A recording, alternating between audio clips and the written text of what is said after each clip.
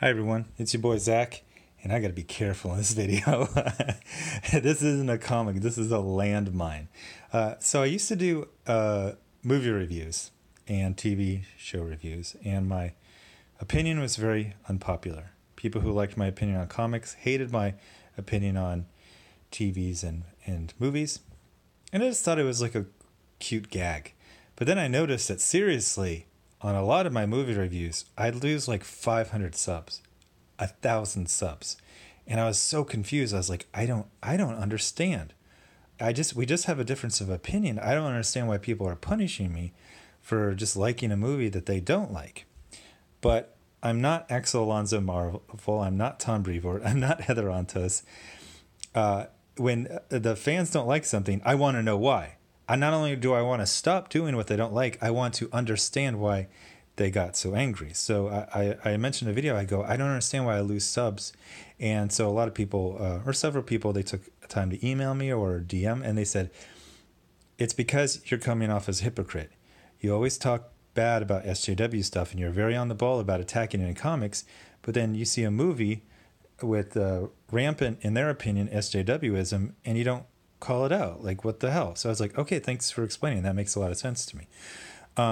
So on the flip side, when you get a book that was basically designed specifically for me, when you get a book that was basically like someone listened to like 3 months of my videos and go, okay, we're sick of this guy. Just the next pitch that comes in that meets his criteria, approve it. So this is Port of Earth, and several people asked me, hey, this is not SJW. Hey, are you going to review this? I think you'd like it. And here's the deal.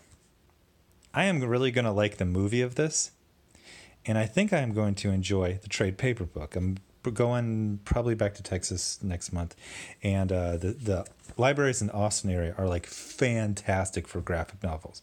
They basically get like every major graphic novel from Image, DC, and Marvel, like almost every single one. Here's the big problem right here.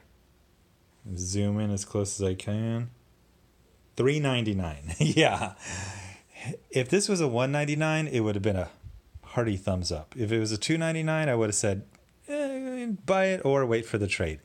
$3.99, I really can't recommend it to anyone. But I'm telling you, I think I'm going to like the trade. This is a good idea. So let's just jump right into it. So the concept is Port of Earth. The idea is we've had first contact with aliens, except for they're not an empire. They're a business consortium, and they just want Earth as a port. I think so ships can like go down, fuel, get repairs, a little bit of rest, and then get back on a space voyage. So the Port of Earth is it's kind of like Space Border Patrol or Space Customs.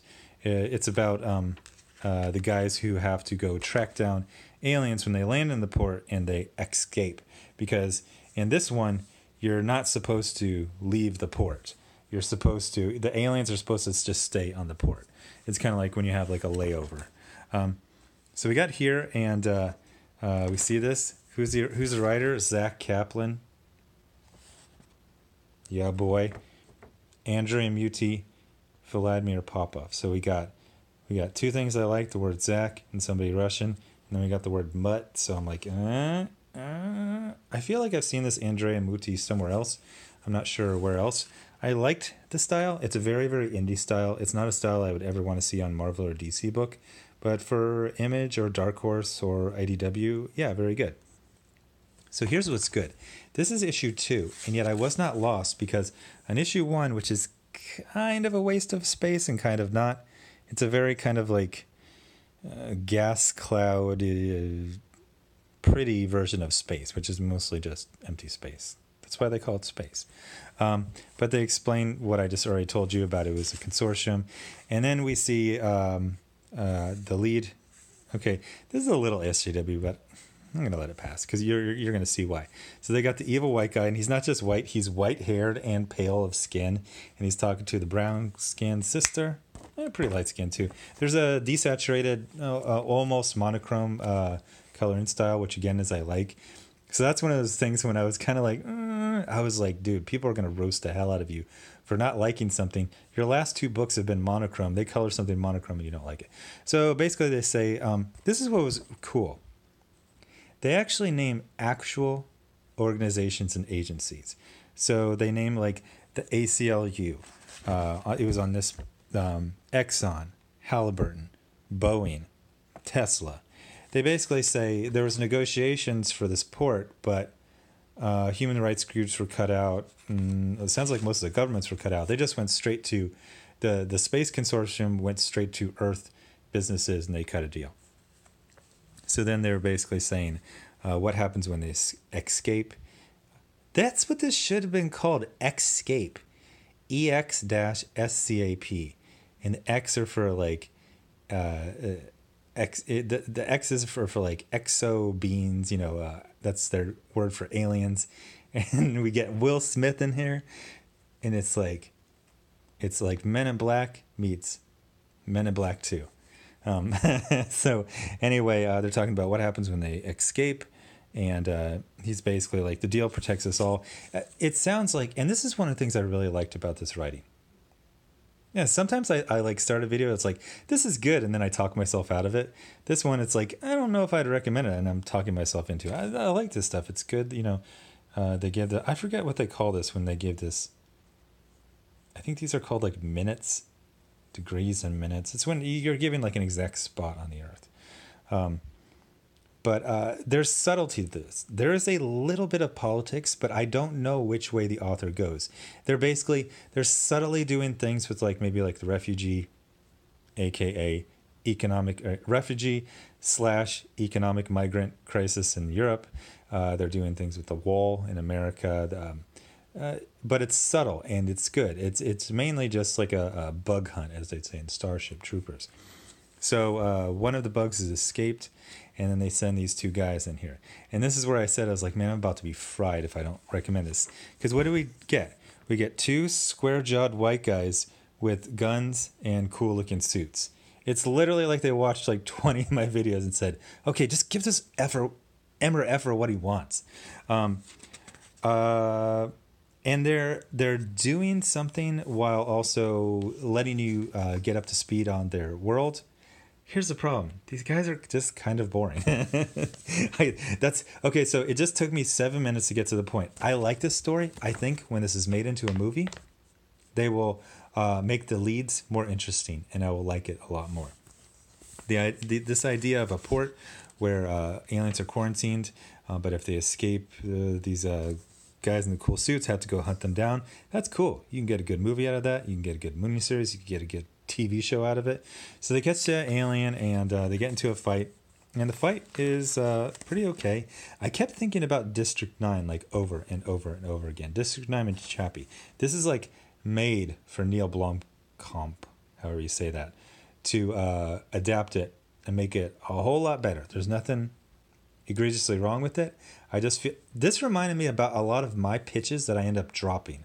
Like I did this pitch for something called Pacifica, which is a really good idea, and that's other people say it, but I don't have any characters. Like there's no like arc for any person. It's just a story. So that's one of the reasons I kind of really haven't really developed it. So they get out into the city, they're chasing it, and little twisteroo. And but they set up for the next issue, and I'm just kind of like, this is so weird. So then they give a little. Actually, I read this from back to front. I always, when I buy a comic, I go to the back first. So they give this little thing. Earth Security Agency warning: alien visitors may not understand human forms of communication. Do not interact with them. It may lead to deadly situations. If you see an alien, respect their rights and contact the ESA for their safe return to port. So this is where like the subtle stuff about like the things in Europe right now is where part of this agreement between the aliens and the humans, which looks like it was probably made under duress, as like you guys better negotiate or we're going to blow up your planet, whatever.